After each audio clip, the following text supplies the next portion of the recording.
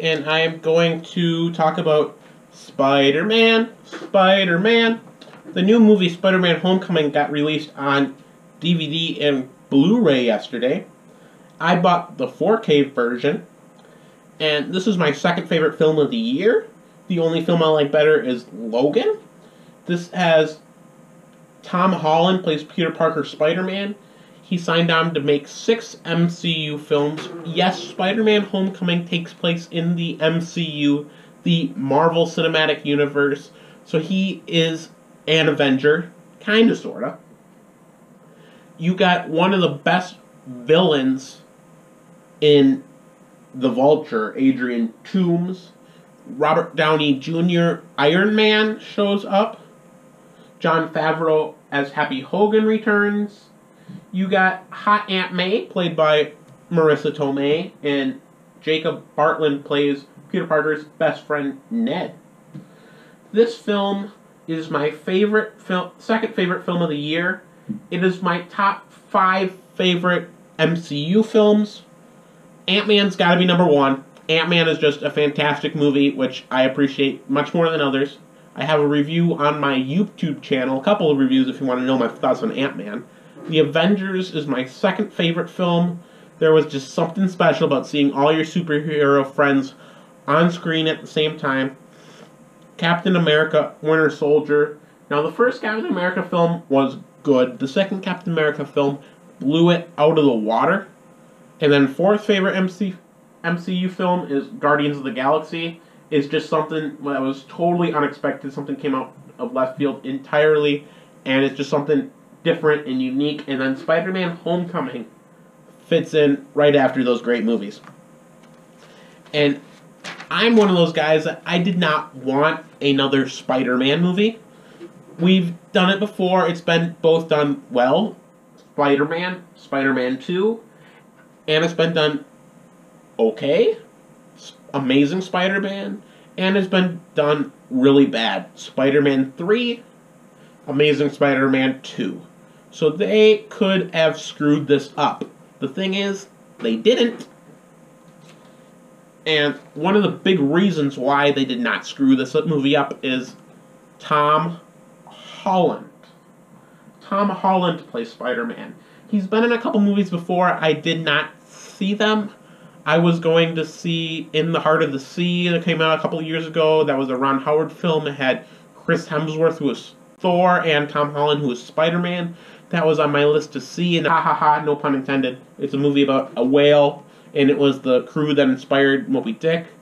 I was going to see that. I never did. It's been on video for like a year or two, and I still haven't seen it.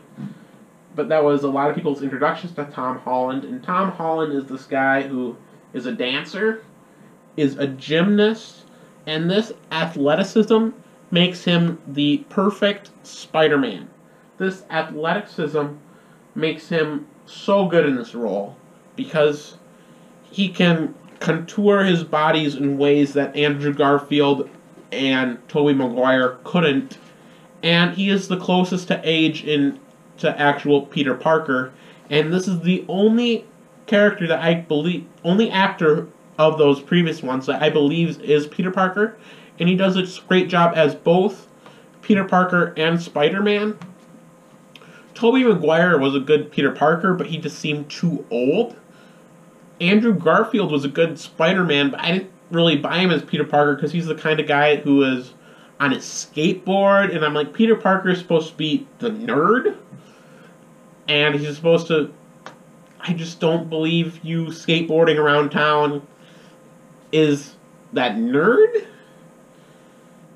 So Tom Holland, when you have him and he's talking to his best friend Ned in the hallway after school, and Ned's like, hey, you want to come over and build my Lego Death Star? And he's like, I'm sorry, I can't. I got the Stark internship, which is keyword for I'm Spider-Man. And this film follows Civil War, where all the superheroes got into factions over should they work for the government or should they not? Should they be arrested for not following what the government says? And then Tony Stark recruits Spider-Man. He has to meet all the other Avengers. It's kind of like an Avenger tryout. And he thinks, great, every weekend I'm going to be fighting with the Avengers. Well, 6 months later, he's a high school kid. He's going after people that are stealing bikes. He's helping old ladies cross the street, and they're buying him churros. He is the friendly neighborhood Spider-Man when he wants to be an Avenger. Sometimes life doesn't give you what you want, it gives you what it needs. And I'm just going to talk. This movie is a little something for everyone. It is a high school movie at its best. You have the guy like, I got a test. I can't fight crime, I got a test. And he's hanging out with his best friend. He's on the Scholastic Decathlon. He's a high school kid. And 2017 is the year for high school movies. You had Power Rangers in March and Lego Ninjago a couple weeks ago. I got a review on that from the show on my YouTube channel. So Spider-Man Homecoming is a great high school film, but it's also a great action film. And you got great set pieces. The Washington Monument, the ferry, and then you got stuff where there's running through a suburban yard. But Tom Holland is so great as Peter Parker and as Spider-Man, and does the balance of the two characters better than the two previous actors before him. And I love this movie. This movie, unlike The Foreigner, the villain is developed and the villain is complex. You have Adrian Toomes, played by Michael Keaton. Michael Keaton is one of the greatest actors working today. He is so good in everything I've seen him. Even in a movie which isn't that great, like American Assassin, I love the performance that Michael Keaton gives. Michael Keaton plays Adrian Toomes, and he's this guy who scavenged. He's a contractor. So he got a contract to scavenge New York after the Battle of New York with the Avengers fighting the Chitauri. And he's going to pick up all the Atari weaponry and Atari ships and stuff that crashed in this battle.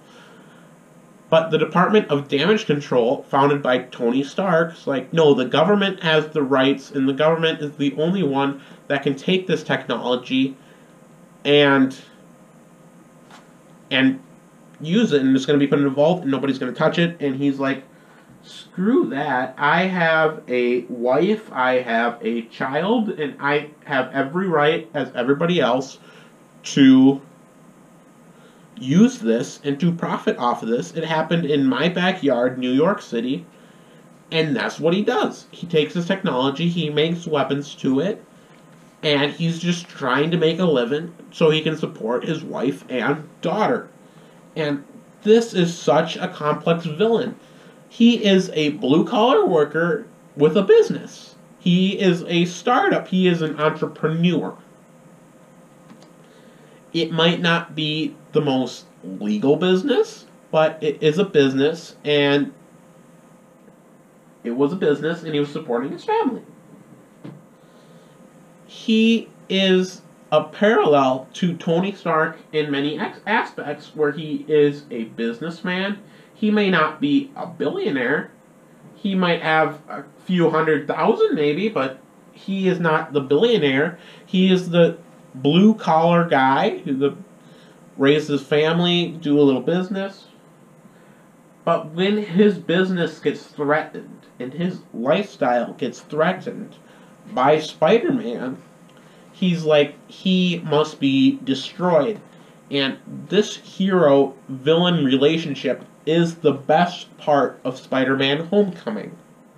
This film is spectacular, and this is fantastic. And Spider-Man 1 is great, Spider-Man 2 is great. I believe this film blows them out of the water, and its connection to the MCU helps it so much. The casting of this movie is near perfect. They took a guy who I was unfamiliar with, and I'm like, I hope he's Spider-Man for the next 10 years. I see Tom Holland, and I'm like, nobody can be Spider-Man except for Tom Holland. And I believe this is the second best movie of the year. I believe this is the best Spider-Man movie. I believe this is a 10 out of 10. If you have not seen Spider-Man Homecoming, I could not recommend it enough.